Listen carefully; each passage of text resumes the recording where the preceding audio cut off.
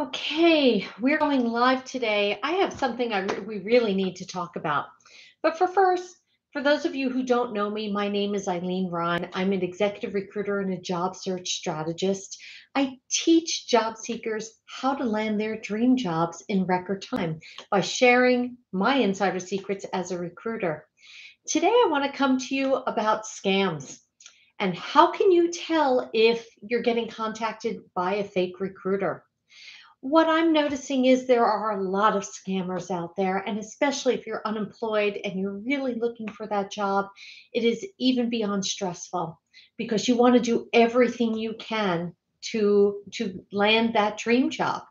So, if you are searching for a job right now, I welcome you to get on my calendar. It's gethired.careers. And let's talk about your job search and brainstorm about different ways that you can search for that job and land your dream job in record time. If you'd like to work with me, great. If not, that's okay too. But at least we get you on the road to success for your job search. So let's get back to scammers.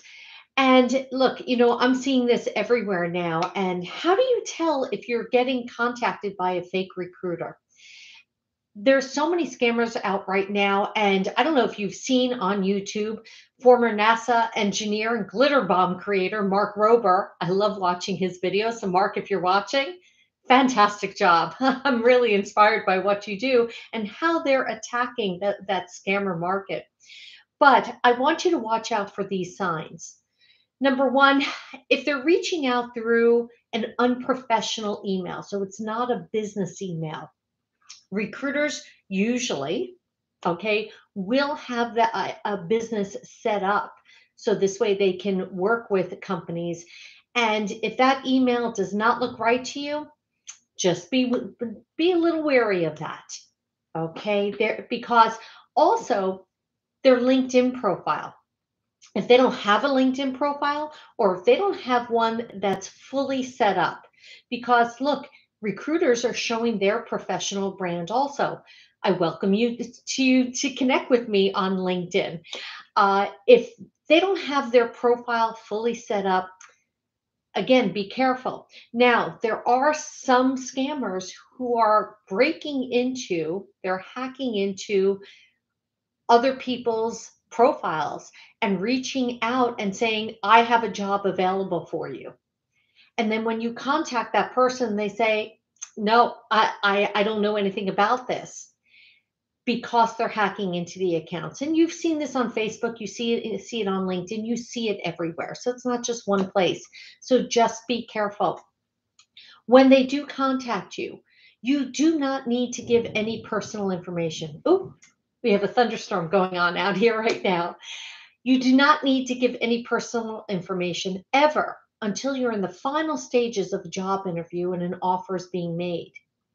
You do not need to give anything over the phone, such as social security numbers, birth dates. These things do not matter. I want you to be very careful. I've had some of my clients, some job seekers ask me about that type of situation because they did get those type of calls. And I said, no, don't respond. Don't give that information.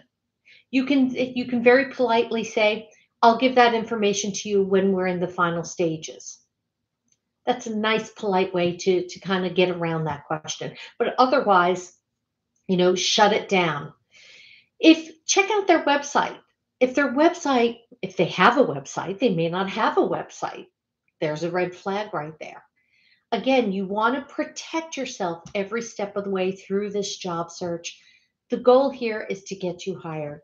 So, if you're in the job search market right now, you're looking for your next career opportunity, you found yourself a victim of one of these mass layoffs going on right now, or you're just a job seeker, or you graduated last May and we need to get you a job because it's just not working, grab time on my calendar. It's gethired.careers. We'll talk about your job search and how to get you hired rapidly.